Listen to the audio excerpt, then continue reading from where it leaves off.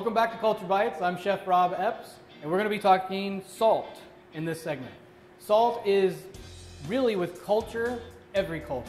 Because without salt, society would not have progressed the way it did. It's very interesting to see how salt moved the culture in human society the way that it did. Societies and empires rose and fall in the salt trade thousands of years ago. And to this day, 92%, an estimated 92% of salt that we produce in the world is for culinary purposes, for eating purposes. And so it's a huge part of culture throughout the world. And so what we're going to do today is a very unique, kind of different take maybe on salt. We're going to make a salt-encrusted beef tenderloin. I'm going to show you kind of a little trick here how to do this. The idea is encasing this beef tenderloin in this crust of salt and dough. It's really going to suck in and kind of concentrate all of that moisture and heat and really flavor that all the way through that beef tenderloin. And so what we've got is I've got some beef tenderloin. I've trimmed it a little bit, taken off the silver skin, kind of taken some of the fat off of it. And that'll be our beef tenderloin. And then what we'll do is we're going to actually make a dough. Very interesting and kind of a unique way to kind of introduce salt into this food. And so for our dough, I've got just regular flour, all-purpose flour. I've got kosher salt, and then I've got black pepper. And if you'd like to, you could always infuse in some herbs at this point. If you wanted to put in some tarragon, or you wanted to put in some oregano or some rosemary, really infuse a different maybe profile. You want to go towards Italian, put in some oregano, put in some nice rosemary. If you want to go a little French influence, let's do some savory, let's do some tarragon, and we can kind of steer that cultural part of the food into that different area. To get the dough to kind of come together, I've got water and egg whites. The egg whites are really going to help bind that dough together, okay? So simple and quick and easy to make the dough. Got a nice mixing bowl. I'm going to take my flour, take my salt, lots of salt, about 3 cups of flour, 1.5 cups of salt, about 1.5 tablespoons of black ground pepper. And just stir this up to kind of make it all mixed together.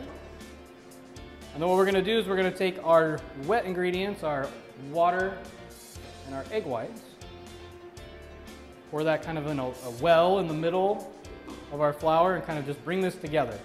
It's a very common way to make dough, especially for things like pasta, and crackers, and things like that. And so what you're going to do with this dough is you're just going to kind of work it together until it forms kind of like a ball. And then what you want to do is you want to get in there with your hands and you're going to knead this dough for about 5 minutes, just until it comes together. I'm going to show you what it'll look like. It's going to come together into a nice dough, just like this. And then what you want to do when you get this nice dough, flatten it out, wrap it in a little plastic wrap, and then stick it in the refrigerator. You can store this in your refrigerator for 2 hours up to 24 hours before you use it, so you could always do this ahead of time. If you need to keep it longer, you can, but there's not really a reason to hold it longer than that. So while this is in the refrigerator, resting for an hour or two, what you want to do is sear the outside of our beef tenderloin. We want to get a little color on this because enclosing this in that salt dough is going to prevent the heat from getting color on the outside. So by searing it now, it's going to kind of sear in those juices and give it a nice color. So then when we encase it with that nice salt dough, it's going to add that seasoning and add that flavor. So my pan's nice and hot. Take that nice beef tenderloin and sear it. And really, this is the only point that we're going to get to really get that color on the outside of that beef. Now you notice I didn't add any salt or pepper at this point. Again, when we're going to encase this in that salt dough, that's really going to be the flavor and the seasoning infusion while it cooks in the oven. So really all I want to do is get that color and that sear on the outside of the meat. So really let that brown nicely on all sides. Get that color nice and brown and seared in there.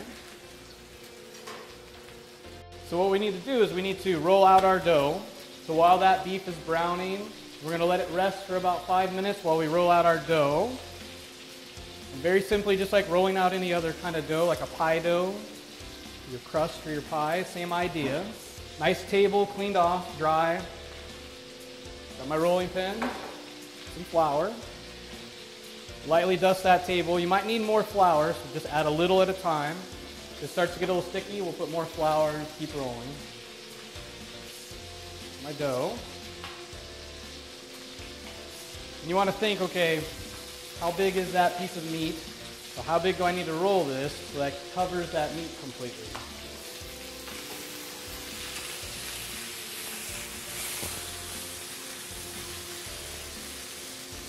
Cooking with heat, cooking with fire. We need that nice high heat. All right, so I'm gonna roll this out. Kind of think rectangle.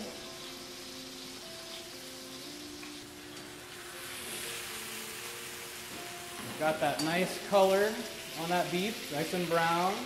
I would let that sear on all sides. I'm going to let that rest for about 5 minutes, and then I'm going to completely uncover or encase in that dough. So what you're looking for, kind of roll it over, kind of tuck it around on all sides. So what we've got is this looks just like a little piece of bread almost, or a loaf of bread. And that dough with all of that salt and all that seasoning, as it bakes in the oven, we're going to roast this at 400 degrees until the internal temperature of that roast beef, or that beef tenderloin, is about 125 degrees. And then as it rests, it's going to carry over to medium rare, which is what you should serve beef at. You don't want well done. You want to go medium rare, and we'll talk about that. But while this is baking, what we're going to do, we're going to go out, do a little segment out on the street and talk about salt with the people out in the street. So I'm going to bake this in a hot oven, 400 degrees, for about 40 minutes until that internal temperature reads about 125 degrees. So come on out to the segment, enjoy that segment, come back to the kitchen, and we'll finish this off.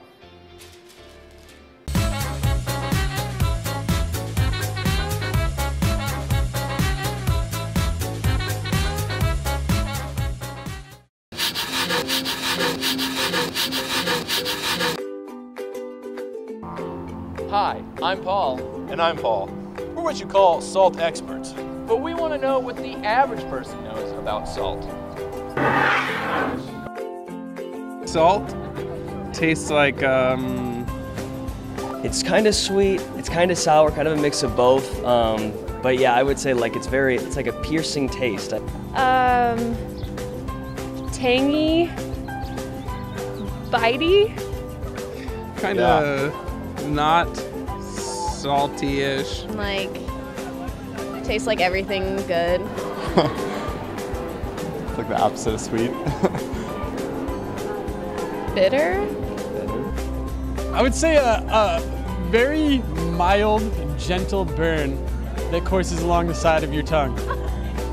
Dude, I don't know how to describe it without using the word salt.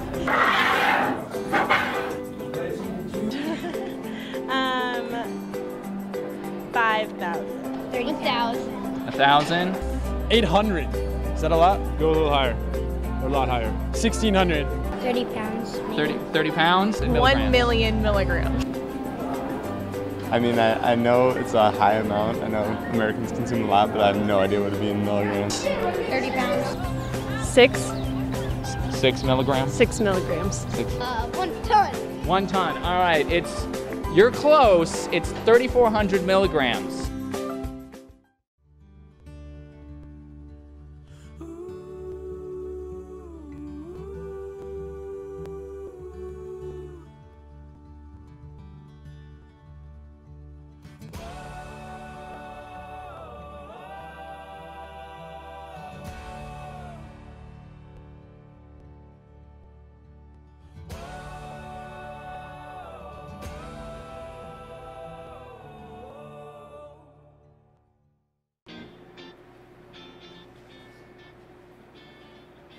Welcome back.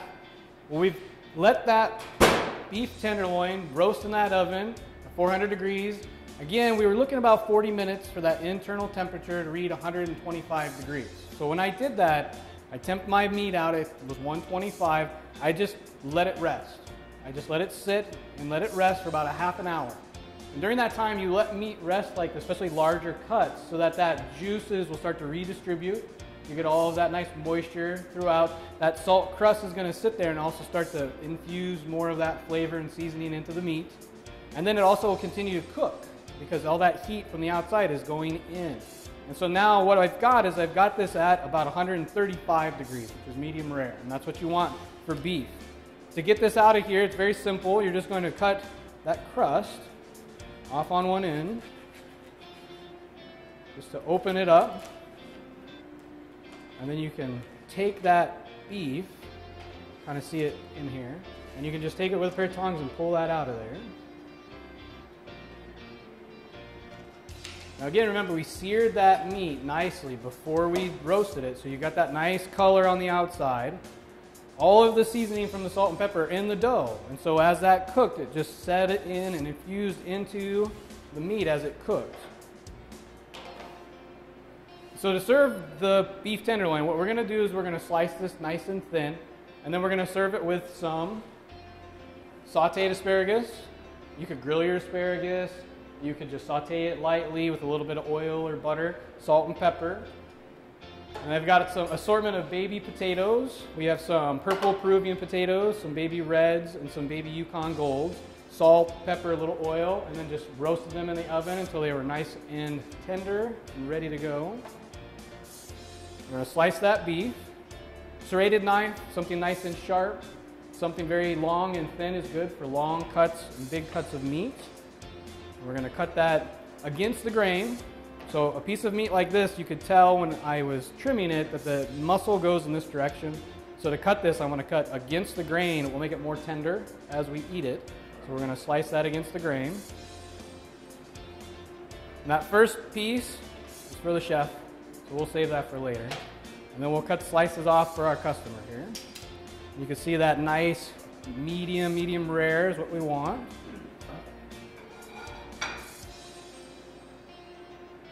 I've got my plate. I'm going to take some of my potatoes. Make sure you get a couple of each of them. Some of the red, some of the Yukon. A couple of these really fun purple potatoes will impress your friends and your dinner guests. It's about good for one serving. Nice asparagus. And we're going to take that meat, I'm going to kind of let it shingle across the plate here.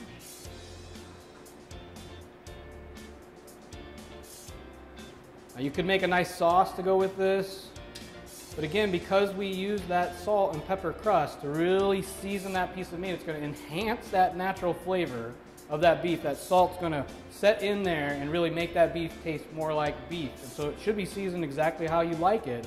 And again, if you'd like a little gravy or a little sauce with that to finish it off, perfectly fine. Well, thank you for joining us for Culture Bites. Check with us again in another segment, and we'll hit another spice, and we'll talk about another culture. Thank you.